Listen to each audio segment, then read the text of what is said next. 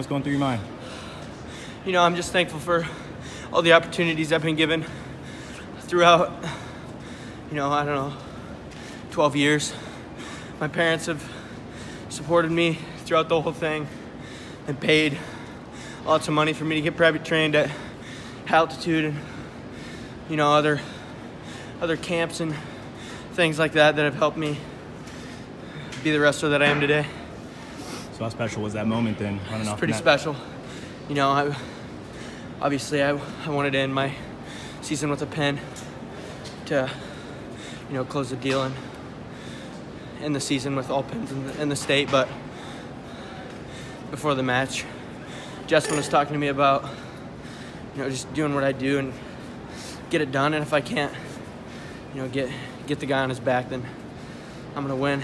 I just gotta continue doing what I do. You fought off your cradle attempts a handful of times, but you never seemed like you were out of control in that match. No, yeah, I tried standing in position. I got a little high one time, so I was, really trying to work for a turn or something, just to get the match moving a little bit more than what it was.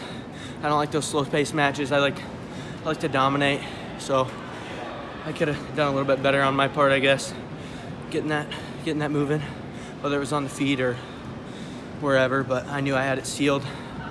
When I was up by 5, I just had to keep going. First trip to the finals, came away as a state champ. How's that sound? Sounds pretty damn good. I've been visualizing and dreaming about it. I don't know how many times. So I've already been here. That's why I was so excited before. I was smiling, jumping around, and I was relaxed.